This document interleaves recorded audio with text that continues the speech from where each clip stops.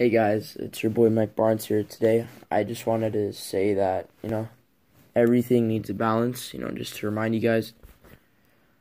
For an example, if you play video games, you can't be considered someone who's dumb, because everything requires balance. Too much, when parents tell you school is good, like you gotta prioritize school for everything, they're not 100% right. Is although you do, you don't have to put it over everything all the time. See, too much school leads to no social life, no fun. What else? No relaxation. Too much of video games results in you becoming more dumb. Results in your body becoming more tired and worn out.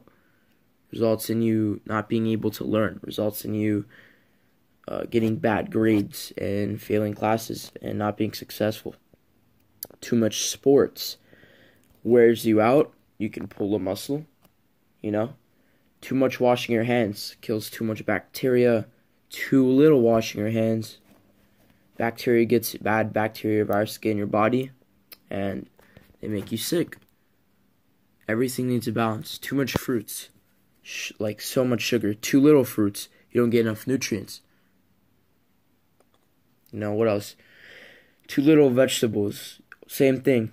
Too much vegetables, you get more salt and some other more chemicals. Too much water, too little water, you don't stay hydrated. Too much water flushes out the good electrolytes in your body. So you want to have a balanced amount of water to drink every single day so that your water flushes out the appropriate things from your body, away from your body, so you can stay healthy. Going out too much is going to result in no education. Going out too little is going to result in no social life, no fun, So everything needs a balance. You can't just do school, even working, you can't do that too much. It's just,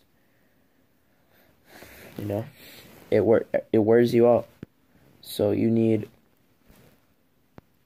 to have a balance in your life. Balance video games out. Weekends of video games. Weekdays school. Weekend social life. For a long time after you finished all of your work and everything. School, work, no matter what. Just to everybody, including me. So, this is just the way to live. Too much processed food obviously causes high cholesterol, could lead to death, obesity, leads to obesity, eventually to death, so many other health problems.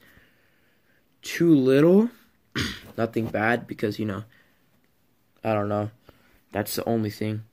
But, yeah, if you're trying to stay balanced on processed food where you want to enjoy some of your meals, do it like once or twice a week, 90%, or just every day, 90% real food, 10% fast food. And then your body can use that food to speed up its metabolism. See, also, when people think that they could lose weight just by eating less, it's not exactly true. When you're trying to lose weight, when you eat less, that deactivates the what's it called? The master hormone in the body that speeds up metabolism, called leptin. And what the body does is that it goes to starvation mode and it starts eating up your muscles. And then that produces a hormone called ghrelin. So, eat too much, you get obese, heart problems, eventually death, obviously. Eat too little, same thing. Can't lose weight.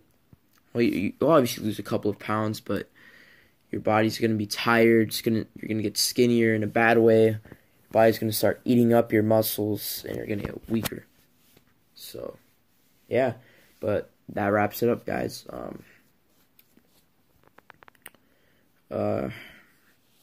That's it. That's all I want to say. Have balance in your life. Don't put everything at the majority from everything else. Don't isolate everything else. Don't focus on just one thing. Focus on multiple things. That way your mind will be way more coordinated and more active and healthy and outgoing. And same thing. Too much of... never mind. I forgot. Same with this coronavirus.